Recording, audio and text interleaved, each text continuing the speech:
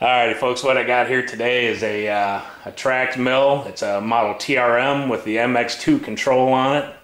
As you'll hear in a minute, the ball screws sound absolutely beautiful. It's a nice running machine, well maintained. It's in a small shop, individually owned, still under operation. I mean, these machines are just being sold because they needed to focus more on their other work. So we're going to go ahead and liquidate this shop.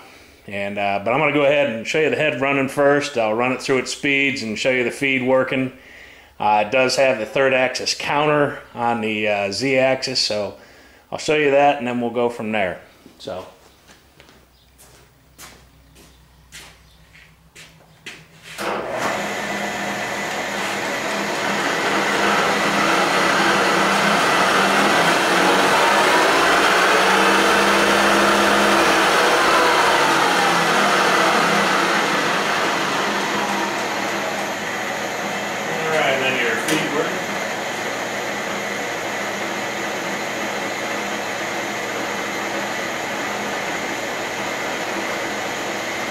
And knock it off. So it all works nice.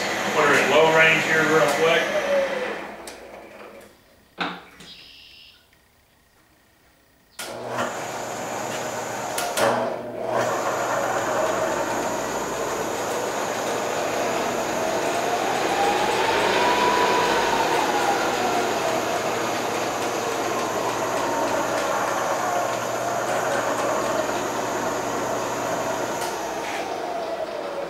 Alright, so as you can see, the head works absolutely beautiful. Again, the third axis, it does have a knee crank for the head, but it is manually controlled on the head traveling up and down, and there is no CNC control of the third axis. Again, it's just on the readout on the counter. So as you can see, it will read the third axis on the quill. And I know in the video it looks like that thing's fluctuating. It's just in my camera. It picks up the screen picks up a little strange because of the cycles. So, Dave, go ahead and hit the start button, and we'll show you a quickie program.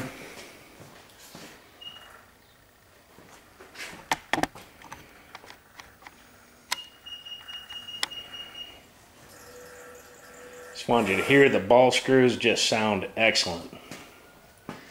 Now this is an actual job that they ran on this machine.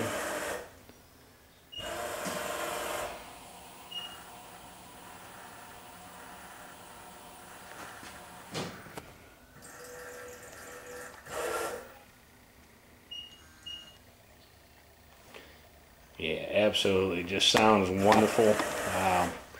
Again, it's operational. We are just liquidating due to a necessity in the work arrangement. Nothing wrong with the machine. We are just taking care of some other needs.